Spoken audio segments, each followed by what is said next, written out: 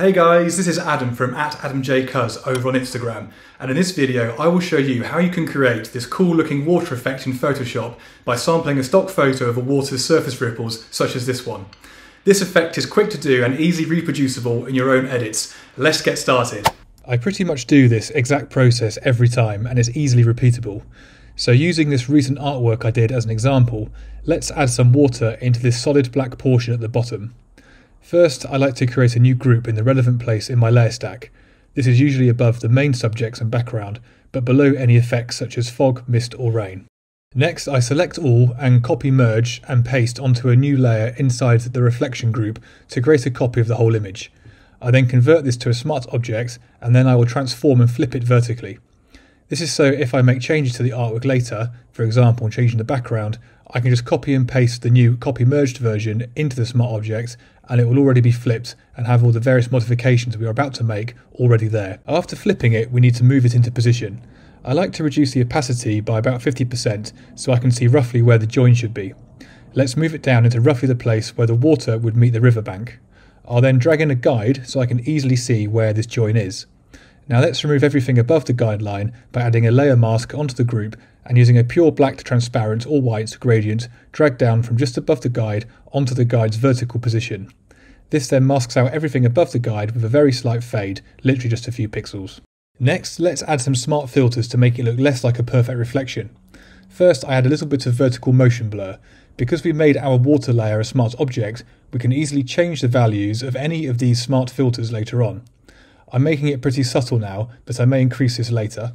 Next, add Distort Wave. There are quite a few values here, so I have a simple formula I use to avoid having to keep remembering which values work. I set the number of generators to around 64 to 100, so we have a good amount of variation. I then set the maximum wavelength and amplitude values to half of this, so 32 in this case, and the minimum values to an eighth of the generator's value, so 8. I then set the scale to a number just below half of the generator value. This is just to start with. I'll usually increase this a bit later on. We then want to make sure the motion blur is the first filter in the layer stack so the waves come into play after the motion blur. This is looking a bit better than just a flipped image, but we can still do a lot more to make it more realistic. I don't want too much of the filter's effect near where the water meets the bank. Luckily, our smart filter object in our layer stack comes with a mask. Let's use a black to transparent gradient again on this mask to fade off the effect near where the water meets the bank. You can see the detail in the reflection now more easily in these areas. Now it's time for the part which really makes a difference. I like to use the ripple highlights on an actual stock photo of a water's surface to basically create a mask on my water layer. So to do this, let's bring in a stock photo of some nice calm water from Unsplash and place it above everything else in the layer stack.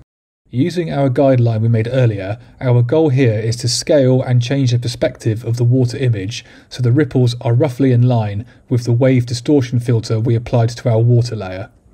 I usually hide and reveal it a few times to check the ripples are approximately matching with the wave ripples. It doesn't have to be perfect, but it's worth spending a bit of time matching as close as you can, as it will make a difference to the effect later on. Once you are happy with the position and scale, we need to make it black and white and boost the white and black tones.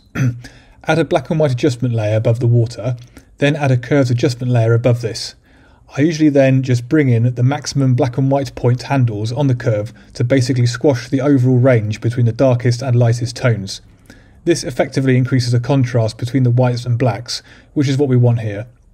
We don't want the dark areas to be too dark since we are going to make a mask from this and we don't want to mask out areas of the water completely.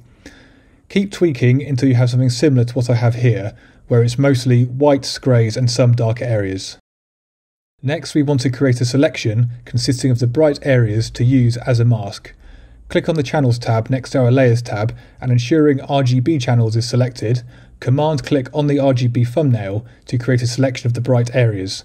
Go back to our layer stack and find our water layer in our reflection group we made earlier and click the Add Layer Masks button on the bottom right.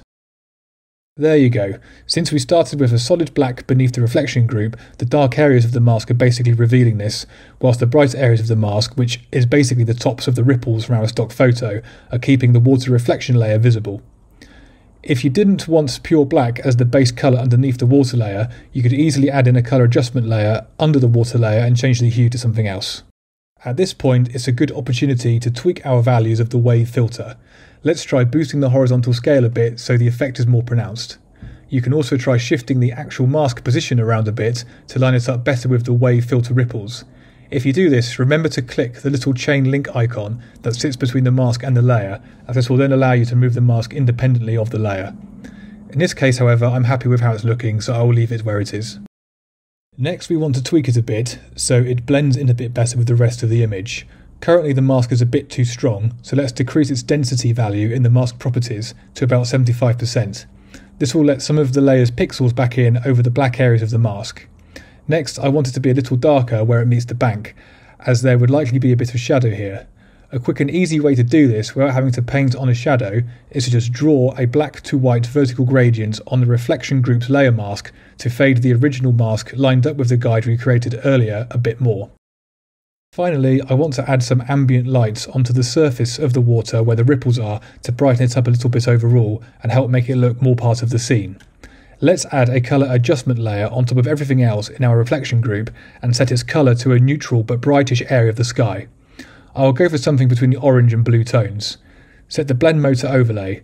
For me, this is looking a little bit too strong, so I will command click the layer mask of the water and then create a layer mask on my solid colour adjustment layer using this selection.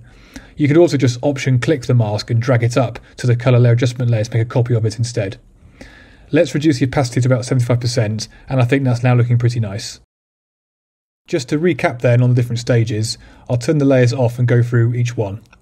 So starting off with our reflection of the whole image as a base, first we added the motion blur and the wave filters. Then we added the mask to the smart filters object to reduce the effect near the bank. Then we have our mask created from the water ripples stock photo, and finally the ambient light colour.